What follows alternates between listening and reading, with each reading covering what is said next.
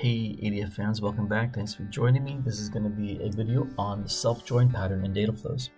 In Data Factory, you're going to run into the self-join pattern fairly often in data flows, and you're going to want to use it when you are doing things like aggregating data, for example. So aggregates are very popular, and you'll run into those a lot with ETL patterns and data quality patterns for distinct rows and analytics when you're calculating different measurements. And so the reason why you're going to want the self-join pattern is because an aggregate transformation acts a lot like you'd expect the SQL aggregates to react. And when you have, for example, a select statement where you're selecting counts, you're selecting min-max, and those sort of aggregates, the only columns that are projected out of that are the columns that are part of that aggregation. The same thing will happen in data flows with your aggregate transformation. Only the columns that are part of the aggregate are projected forward. And so what happens is you may want to bring the original set of metadata and columns back into your data flow. And let me show you how you do it. So let's go onto our design surface. We have our canvas open, and I have applied a source transformation, which goes to my movies CSV file, the same demo I use in almost all these videos. What we're going to do is let's first do a quick aggregate on it. So what I want to do is I want to provide an aggregate of the average rating by year for these movies. So the group by is going to be year. And then for the aggregate function, it's going to be very, very simple. And we'll just call the new column we're going to create for this calculation as average rating. Yeah, we'll leave us at that. The expression is going to be simple. It's going to be average rating. Rating is a string right now in my metadata, so I'm going to cast that to integer.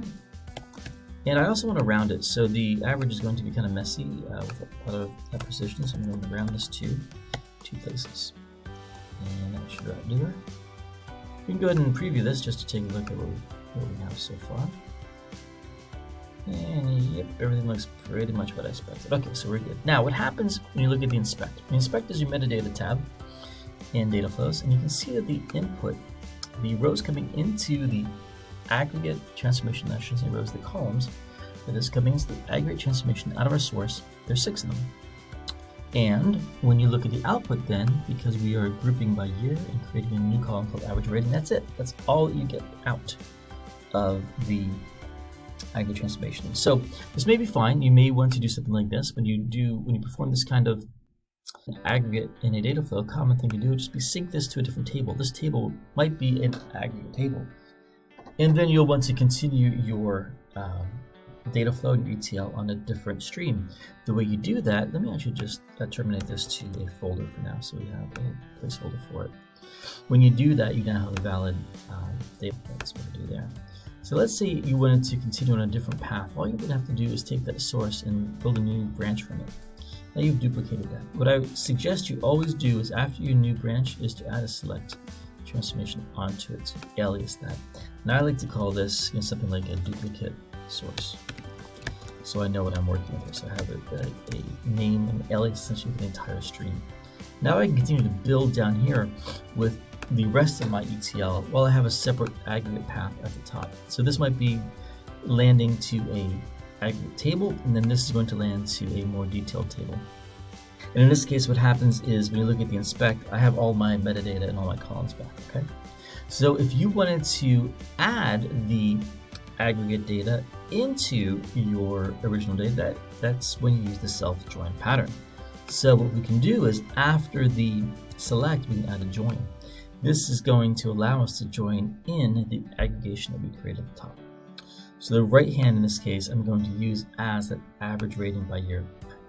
Now when I join, I'm going to want to naturally use my primary key for my left-hand side, which is movie, but I don't have it on my right-hand side, because all I have is this aggregation.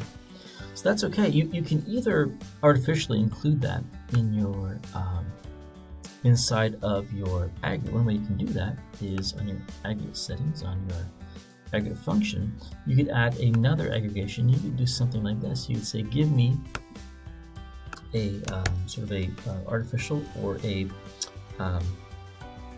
an ID that is first, that is just coming from this aggregation. So what I would do is I would do an aggregation called first. You can use last, it doesn't matter, but I'm just going to use first just so I can include an ID with it. Now, I'm not going to do that for this one because I don't need to in this case, but I just wanted you to be aware that that is something that you can do to artificially include the ID that you need for your join, for your linkage. So what I'm going to do instead is I'm going to take my join over here and I'm going to join on something else. So I'm providing the average rating by year. I think it might be cool to include that average rating with every year that matches that rating. So I'm just going to use year as my join.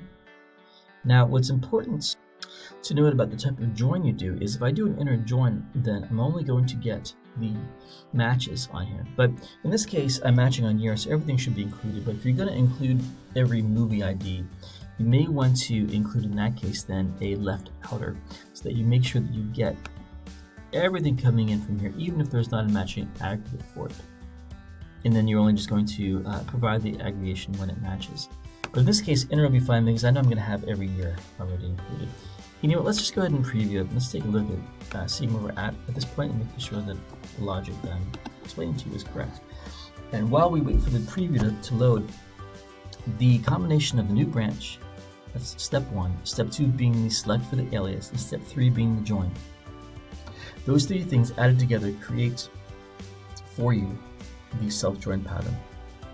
Now there's going to be one more thing that we need to do, and that's some cleanup. So because we're joining on ourselves, what's happening is we do have what we want. We do have the average rating for the year.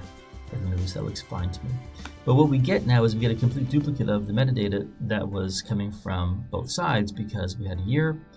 Actually, I think year is going to be the only duplicate column in this case. That's fine. But what you want to do is I like to explicitly prune that out with a select transformation. So I'd add a select, and I'll call this prune dupes. There we go. There's a nice ring to it. And what I'm going to do is I have already skipped duplicate column sets on my options. And if you look at the inspect, this is where we're going to see if there's anything duplicated. So let's see, we have 1 movie, 1 year, so that's good. So it took care of our duplicates. We had 6 columns coming in, now we have 1 additional rating. And what we've ended up with now is a set of data that has a clean set of columns. There's no duplicate columns. It has the aggregation included in the original row, and we're back to joining the things together. So the self-join is complete, and now at the end of this transformation, at the end of this stream, we can now just sync this data. So to finish this off, we just add a sync to the end.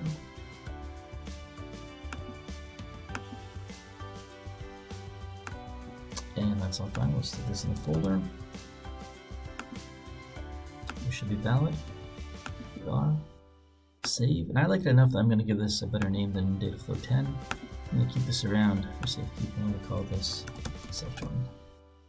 And that's it. Thanks for watching.